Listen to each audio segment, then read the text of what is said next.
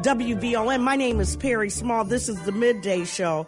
There is going to be a Santa visit at a very special place. And as I was telling you about Rabida Hospital and what a really unique and wonderful place it is for families who are dealing with children that have chronic illnesses, disabilities, and the likes. And I said earlier, it is a very special place because you're dealing with children, and the people that work there are remarkable. And I told you from my own experience when my brother was there for a very short time, and nothing really huge, but we saw lots of children with lots of various, diseases and ailments that just would break your heart. Joining us on the live line, it is my great pleasure to bring to you Brenda Wolf, who is the president and CEO of Rabida Hospital, Children's Hospital. Hello, CEO President Wolf. How are you today? I'm fine, and thank you so much for having me on the air, and I hope everyone is gearing up for a wonderful holiday weekend. Do people tell you all the time, President Wolf, how special Rabida is? Oh, yes, they do, and it is special, and they always usually say, how can you do it? And to me, it's the fact that we are able to offer the very best for our kids and families, and they've got a lot of strikes against them, but we try to make sure that they have what they need, that they are going to be able to grow and develop and be the absolute best that they can be. So let me ask you, what is the mission of Rabida? Because is it just for the children and families with financial challenges? I mean, who is the patient that would go to Rabida? We serve any child who has a number of specialized conditions. They're usually medical conditions that aren't going to go away. Okay. So they may not be fatal, but they may be sickle cell disease, they may be cerebral palsy, maybe that they've experienced trauma from a burn or a motor vehicle accident. Mm-hmm. It's an array of conditions, but what makes them sort of all common is the fact that they and their families need a tremendous amount of support, mm-hmm. and it's not just good medical care, it's also support, help with their education, social services, and it turns out that the vast majority of our families are of low income, but that's a circumstance of where we're located and also because so many of our families have so many significant needs.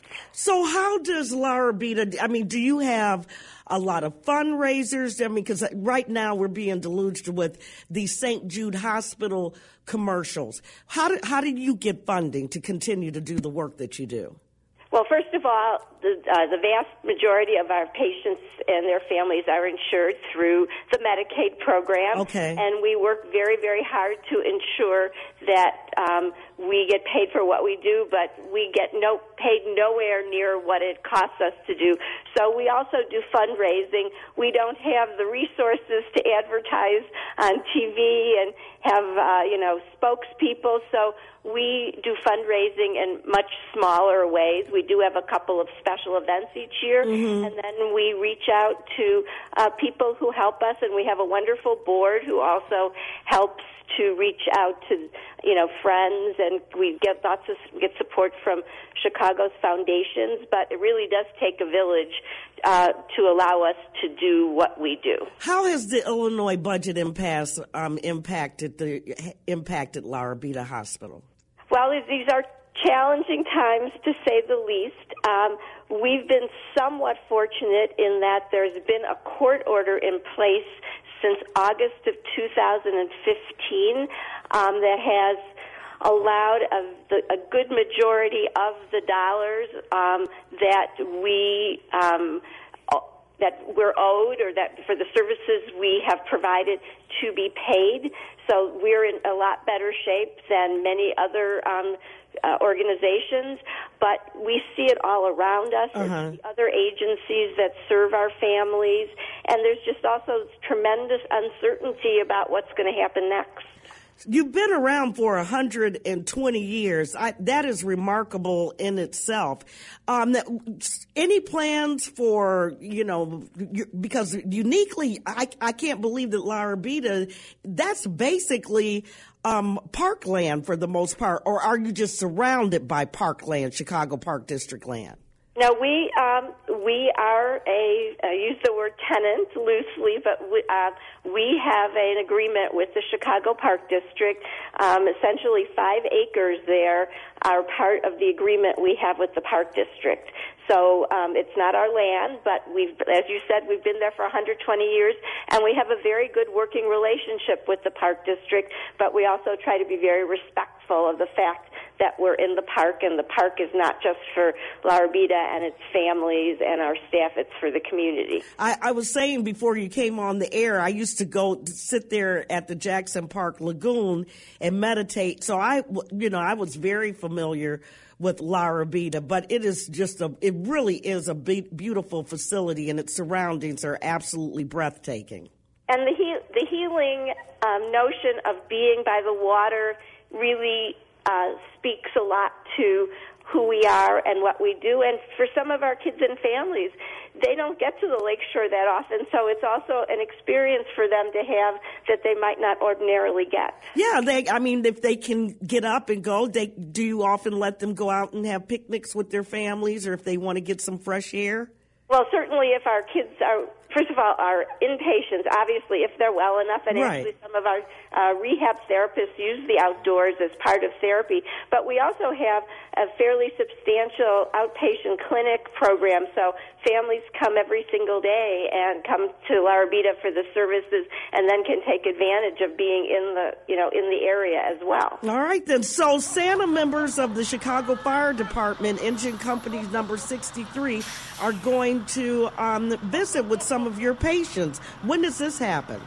Well, this has been a tradition for over 40 years. Santa arrives on Christmas morning on a Chicago Fire Department truck. Yay!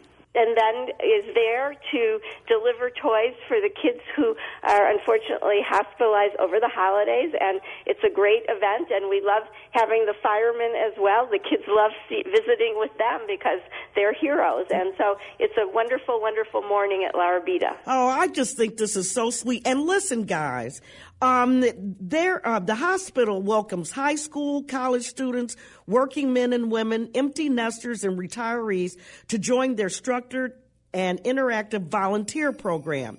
If you want to learn more about this wonderful opportunity to make a real difference in a child's life, you can go to larabida.org, or you can call 773-256-5985. Brenda Wolf, I think you've been one of my favorite interviews all year long. Merry Christmas to you and to your staff and the Board of Trustees and to all the children and their families that are going to be at La Rabida during this holiday season. Thank you so much.